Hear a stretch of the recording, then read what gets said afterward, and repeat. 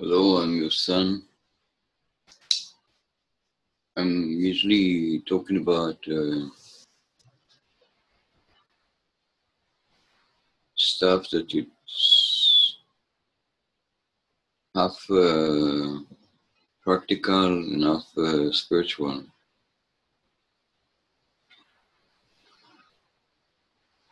In this one, I wanted to call it the continuum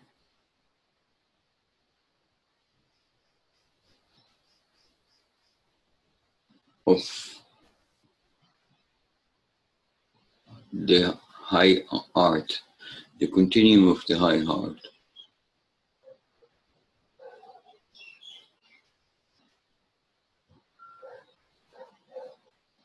And I am provoked to do it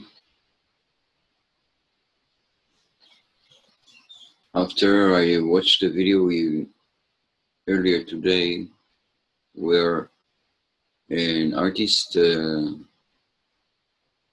said she was not going to share of her art anymore.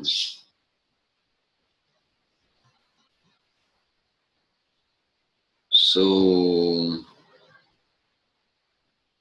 I wanted to come with perhaps another solution to this situation. And the idea is that if there is an art market here, it is established, it was established many years ago by what we call now the Kabbalah.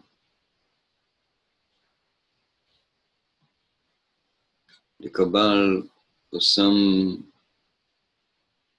bizarre quality that some of them have, at least that we know of. They have an entire asylum of people who perhaps are the most appreciative of art.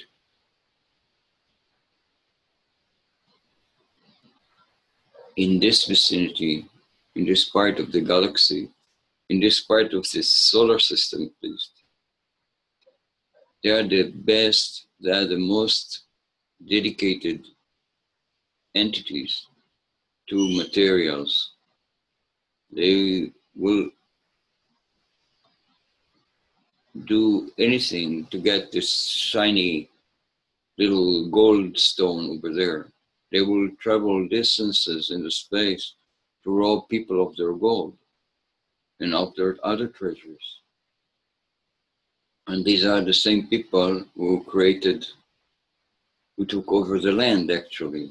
Those are the same people who pushed their brothers and sisters and family and nation off the land with guns to own it all and to call themselves queens and governments and to have an army. So this is the people, the Kabbalah, that are what we call absolutely corrupt to its core, created in corruption. So they show us the highest level of dedication also to high art. And you can see works of art being carried from all parts of the world to the Vatican to be analyzed, to be studied, to be kept, to be stored underground.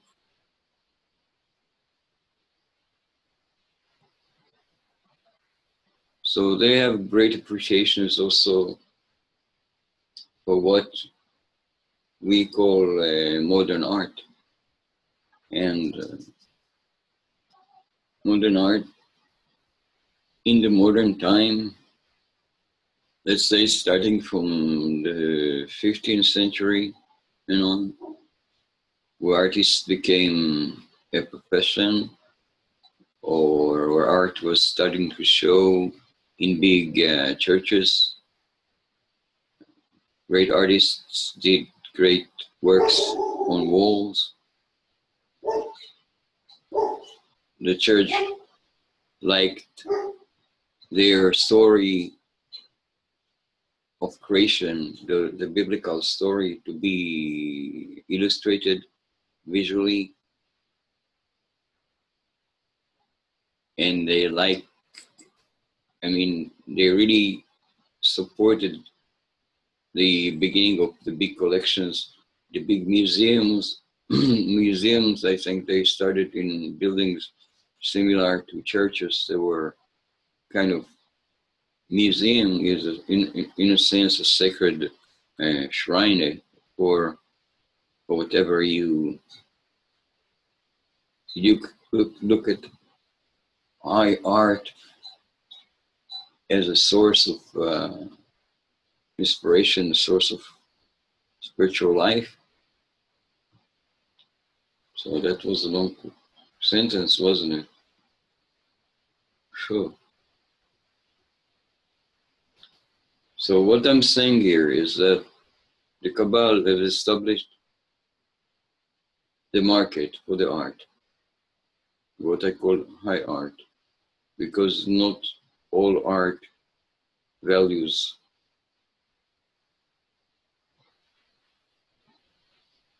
equally to others. Some arts are obviously worth more, and the way to tell is also by the traditional guidelines of what they consider to be high art.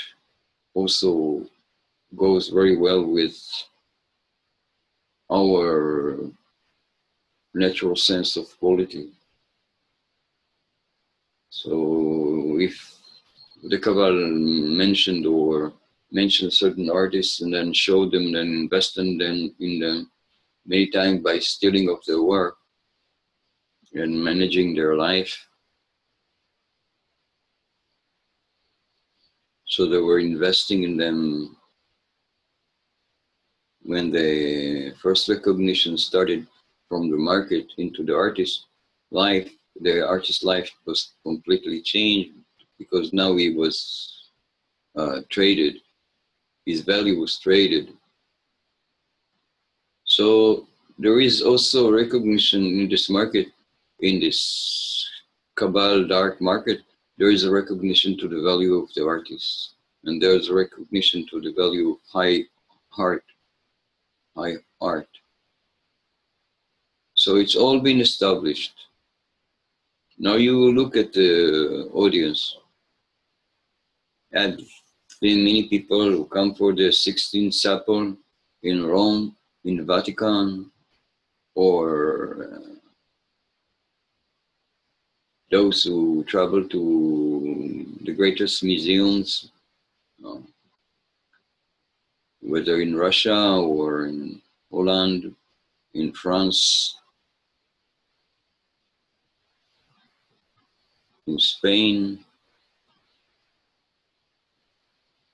and also in the United States. There are great museums everywhere, in fact. There are great museums in Switzerland. There are great museums everywhere in African art. There's great work, lots of great work coming out of Africa.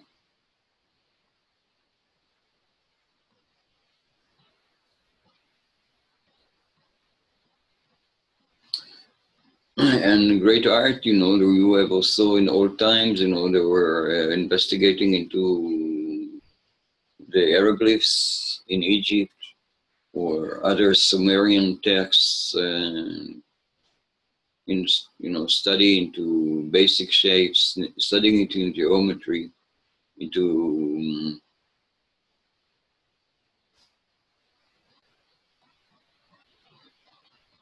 I don't know how you call it in English, but it's anyway, art was very established as worthy, as a valuable commodity for a level of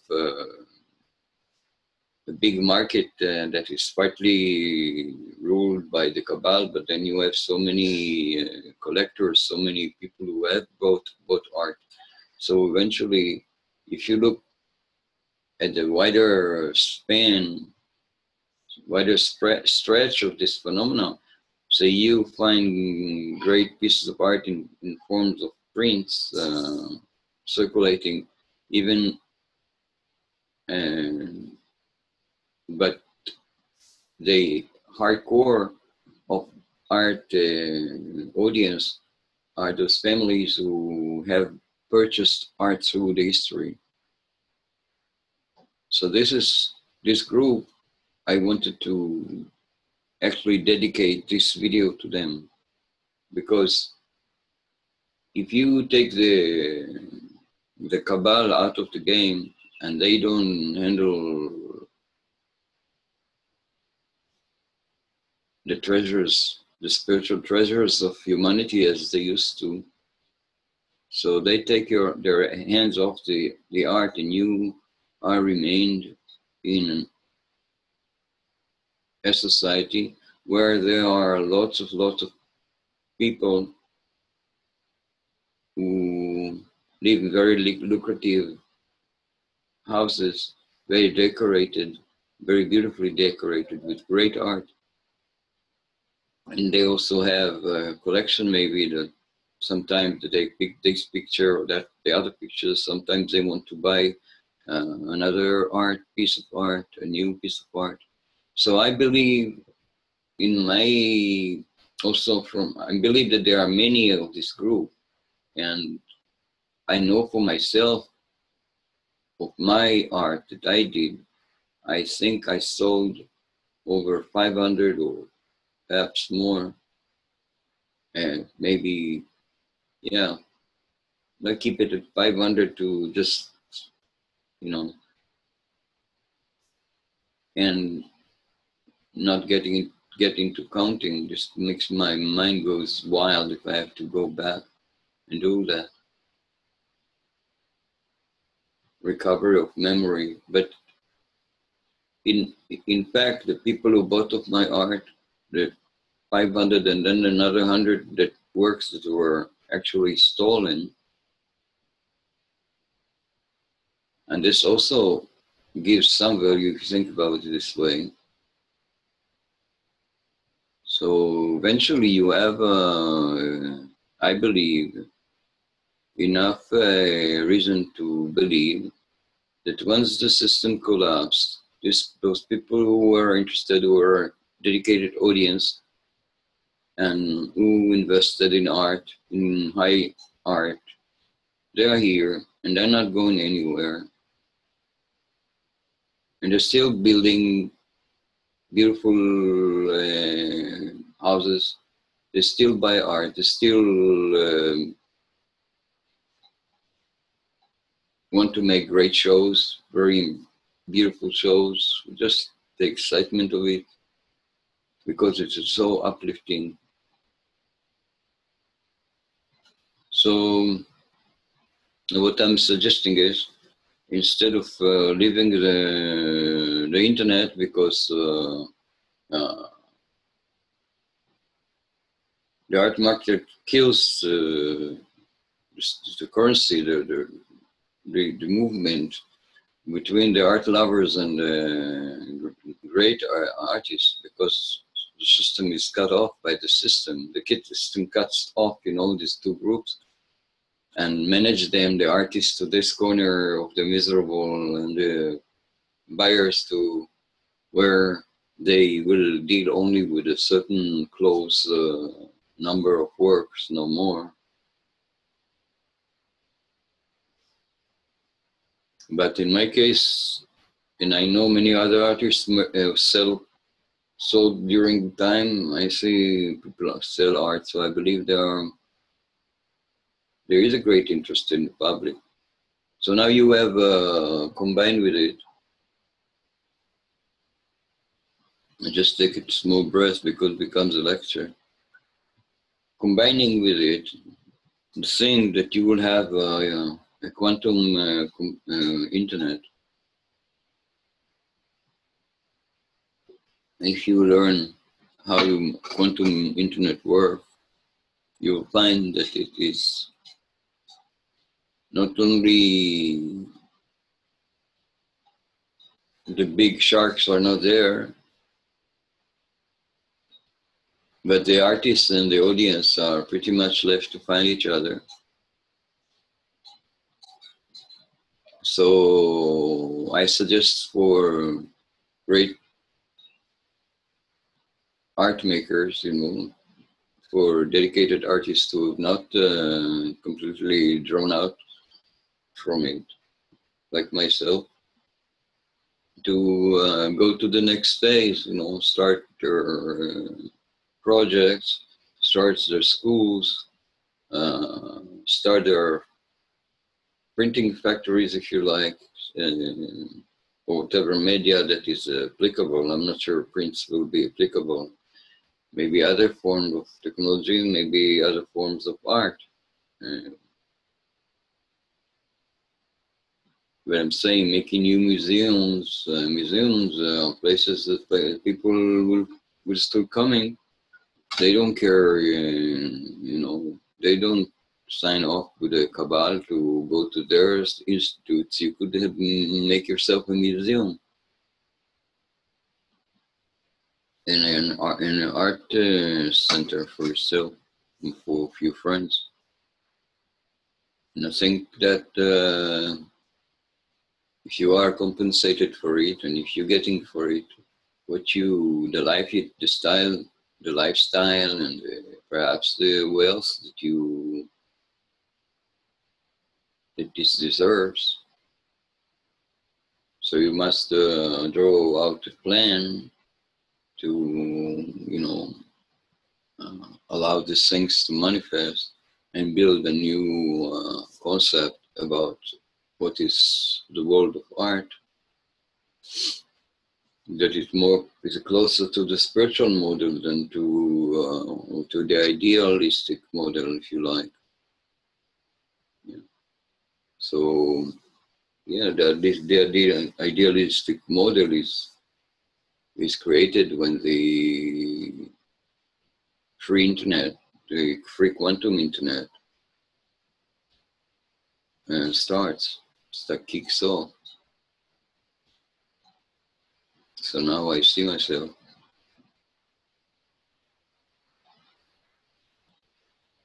Okay, so see how I title this video. Thank you for watching. I'm your son. I'm dedicated to art and to artists and to the free spirit of the artist. So thank you for watching.